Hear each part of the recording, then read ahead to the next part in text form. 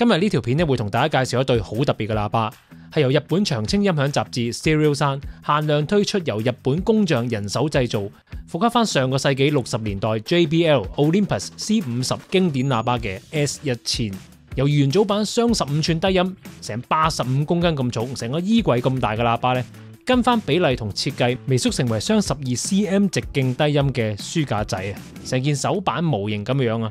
但係呢對喇叭咧，唔係淨係一件裝置藝術咁簡單嘅，佢開聲都似模似樣嘅。不過咧，玩佢就要有少少技巧啊。今集我會同大家實試呢一對日本限量200對，日本嗰邊嘅配額咧已經賣晒㗎啦。香港呢邊咧仲有少量嘅精品喇叭，對佢有興趣嘅朋友咧，而家即刻同大家一齊去片睇睇啦。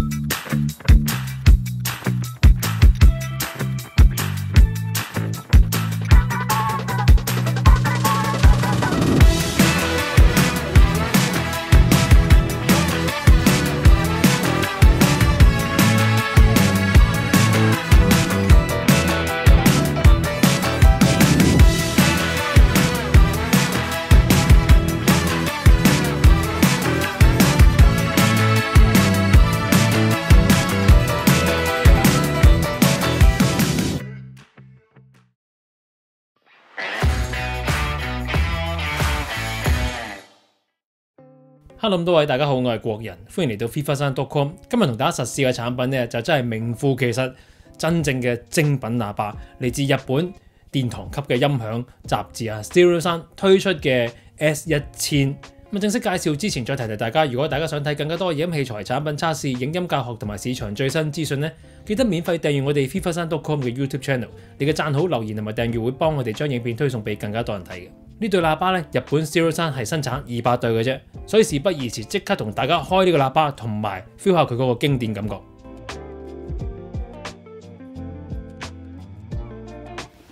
呢個箱咁係一對嘅，幾細你諗下，邊忽係單元咧？呢個網啊係用真木做㗎，成隻喇叭都係用真木做㗎。嗱，後面密封箱 single wide， 開完咁細隻咋，好得意啊！咁嘅樣嘅 size 嘅喇叭應該擺咩腳架呢？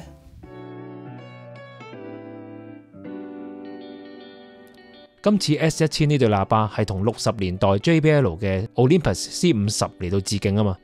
C50 咧分別係有兩款型號，就係 S7R 同埋 S8R， 分別咧就係2路同埋3路。今次 S1000 咧就用翻2路2單元設計啊。原組嘅 Olympus C50 咧，如果係3路嘅話，就有一個075嘅子彈高音啊。而大家見到好似百葉窗或者牛柏葉咁樣嘅物體咧，後面就係編號375嘅號角高壓縮中音嚟嘅。前面再加呢個牛柏葉咧，就係 HL93嘅聲學透鏡系統啦。至於兩個低音分別都係15寸，有一個咧就係 LE15A 15寸真低音，另一個咧就係 PR15 15寸嘅 Passive Radiator 被動式單元嚟嘅。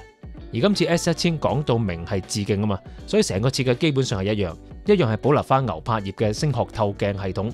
後面亦都有一個直徑 2.2cm 嘅號角高音。至於兩隻低音咧，都係直徑12cm 或者係5寸嘅低音單元嚟嘅。單元亦都係採用純天然嘅紙質嚟到去做振膜啊，令到個聲音咧保持溫暖同埋自然。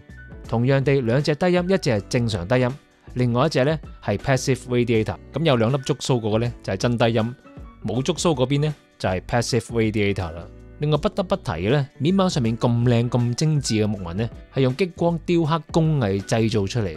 好啦，咁睇睇 spec 啦，分頻點咧就定咗喺 8.5 kHz， 靈敏度咧就係87 dB， 壓定阻抗係6鵪，尺寸咧就係闊361 mm， 高236 mm， 深180 mm， 重量咧一隻係 3.9 公斤。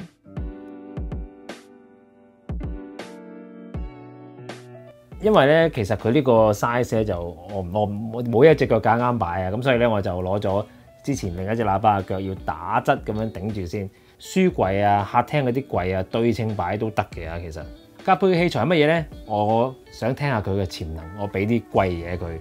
Source Room Core 就係 Sonic Angel Ran 7V2 啦 ，Digital Renderer 就係 Auralic RSG2， 跟住解碼咧就係法國 Total DAC， 就佢係 DAC Pre 嚟嘅，直接就去後級 Takasuki TAS01 300B 嘅好靚嘅膽後級啊！白牙呢個膽後級咧好靜，同埋啲細節嘢好多嘅，有啲驚喜嘅喎，聽下啦。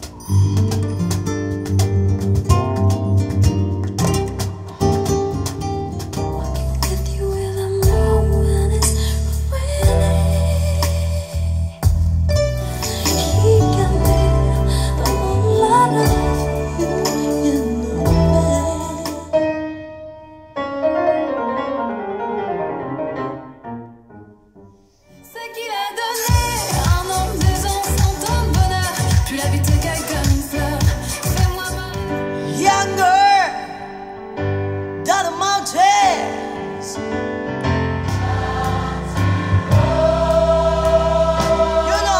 You know this song, Country Roads. I'll keep holding on.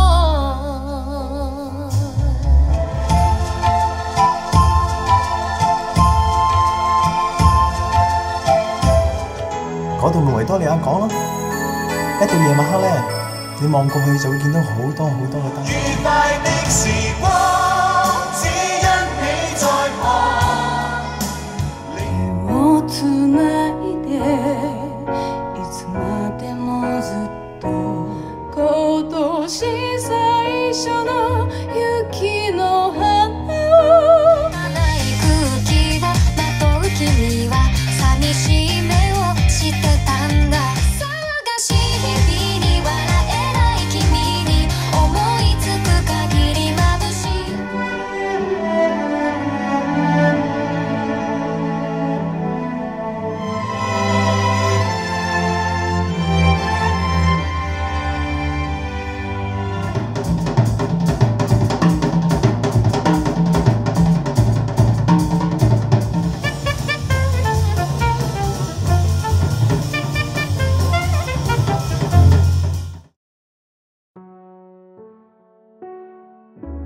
離身先，我係冇聽過原裝 JBL 大嗰隻嘅聲嘅啊。咁我聽過邊啲呢？即係新嘅 JBL 咁當然都有聽啦。咁但係如果真係舊嘅呢，其實我主要係聽過4343嘅。其實即係佢唔係 JBL 出啦，佢係 feverSound 出。咁但係其實都會有翻當年舊 JBL 嗰一種特性嘅。咁乜嘢特性呢？就係個舞台感個感覺好靚嘅。咁你雖然你見到而家呢個喇叭咧，佢係細咗唔知幾多倍啦嚇，細隻還細隻喎，但係佢嘅聲唔係玩具咁嘅聲喎，即係唔係啊，真係可以聽嘢，可以聽得嘅喎。咁啊舞台感咧仲 keep 得到喎，估唔到喎，中間位好 sharp 嘅，同埋所有嘅樂器結像聲場咧都係 lay back 少少嘅。咁成個音色咧其實都係真係有啲似舊 JB 嘅，都有翻嗰陣錘啊。咁因為佢係復古嘅喇叭啦，所以咧佢係走翻傳統少少嘅聲音表達，就冇咁 hi-fi 嘅。夾 M 上咧，我想特別講一講，試過有夾唔同嘅 M 嘅。好老實講，咁啊好彩咧，就今次我啱啱就有一部 300B 嘅膽後級嚟到去駁，咁一駁之下咧，哇嗰啲疑慮即刻清除，所以玩得呢對喇叭咧，夾膽機有着數啊！用石機咧都唔需要太大功率，堅實嘅功率就得啦，幾十瓦都 OK 嘅。佢嗰個面網咧，其實係非常之靚啊！我試咗20年喇叭，係真係從來未見過一對喇叭係用木做嘅，唔係個框用木做啊，係成個面網都用木做啊！如果我買呢對喇叭，我係一定會加呢個面網嘅。好啦，咁啊講咗咁耐，有啲咩不足嘅地方呢？即係個喇叭細咗啫，但係個 binding post 唔使跟住個比例咁細噶嘛。咁所以呢，其實佢用叉插呢係幾乎用唔到，揸唔到線嘅。佢基本上都只可以用焦插或者係爭入去個喇叭插度，但係亦都唔可以爭太粗嘅線咯，就冇辦法啦嚇。呢對喇叭雖然有2隻低音單元啊，但係始終礙於單元 size 嘅限制呢，佢唔係真係好多低音，所以要留意翻擺位嗰陣時呢要就一就。聆聽空間亦都唔可以太大嘅，咁呢個呢係物理嚟噶。細房仔近牆聆聽或者擺佢喺牆邊嗰度聽呢，就唔好牆角啦嚇，背牆得噶啦，因為呢對喇叭呢就唔係太適宜套煙嘅，相信都係一個非常之唔錯嘅表現啊。咁呢對喇叭究竟啱啲咩人呢？首先第一件事就係你一定係中意佢嘅樣，又或者有啲發燒友本身有一對好好嘅喇叭，想買多一對好有特色嘅第二喇叭，得閒追下聽下嘅。又或者一啲好中意 vintage sound 嗰種暖聲同埋質感嘅朋友呢，呢對喇叭都會滿足到你。咁至於最近我喺啲 forum 度見到有人問呢對喇叭，因為又係經典復刻又係限量啊嘛，好似話有冇得升值咁呢？呢度我就想講兩句，音響產品呢，我真係諗唔到有啲咩嘢係炒得起嘅，好少嘅啫。其實想買嚟炒嘅話，我相信係唔會成功嘅。